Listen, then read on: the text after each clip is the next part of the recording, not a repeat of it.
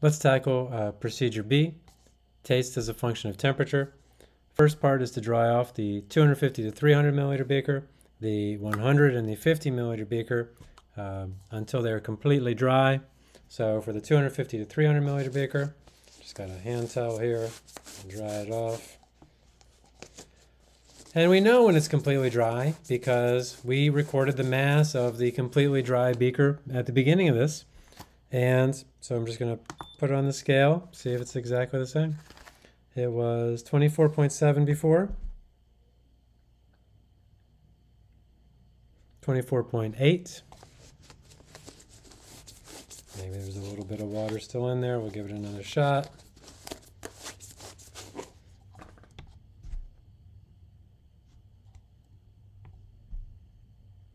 So again, 24.8, but I certainly don't see any water in there, so I'm going to go with it.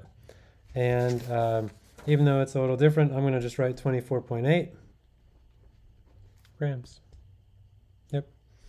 And if it's plus or minus 0.1, it actually, that's about the limit of the scale, so you're fine. Let me dry off my other ones here. We don't have masses for those, but we're going to assume.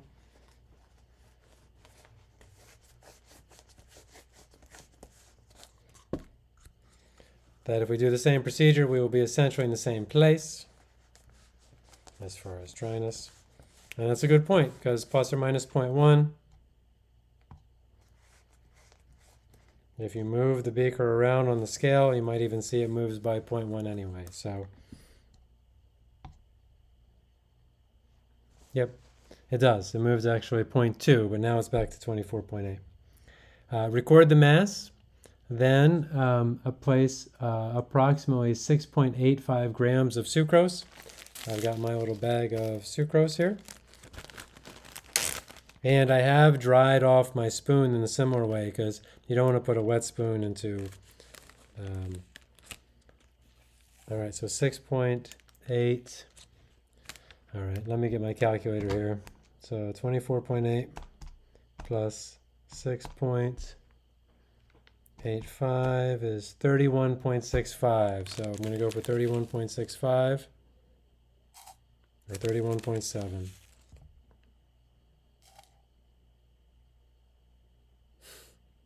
Went over. All right. So good thing I still have my waste beaker here. Still says waste, sort of.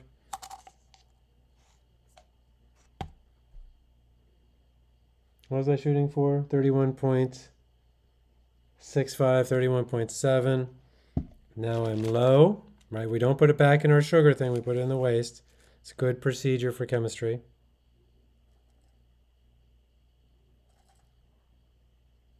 $31.6, 31.7. Oops, I just put it back in there. I wasn't supposed to do that. Okay, so now we got 31.7. Write that down. And take a picture of that.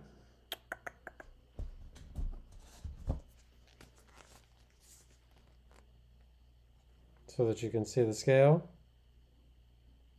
Should be able to see the sugar as well.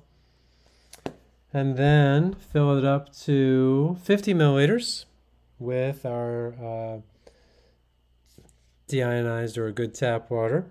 50 milliliters on here. And this part's approximate. And now stir it to dissolve.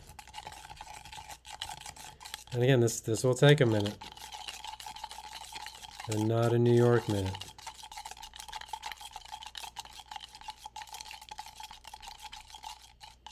I still have chunks in the bottom, so go ahead, keep stirring.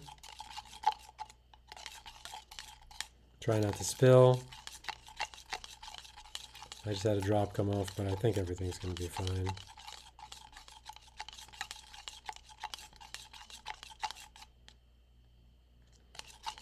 There's still some stuff down on the bottom, so make sure that you get it all.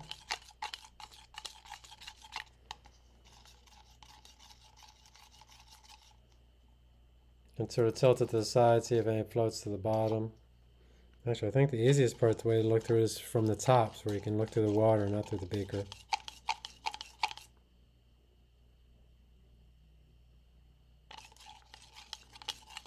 Almost there.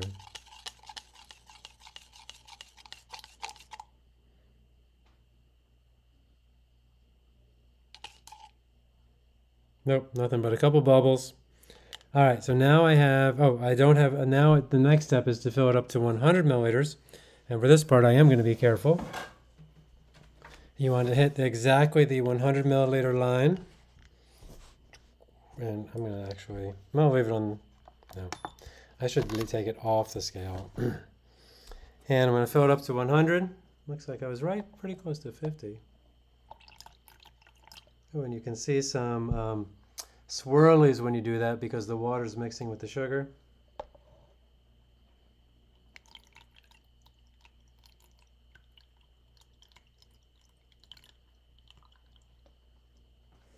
And do your best to get it at 100. It may, so it's not a precise measure using a beaker, but it will do more than well enough for us. And then you want to swirl it some more. And it should take no time at all to mix now. Okay. Got a tissue here, just going to dry it off. And now the next step is to put a third into each of your beakers, your 50, your 100, and your 250. And this is approximate as well.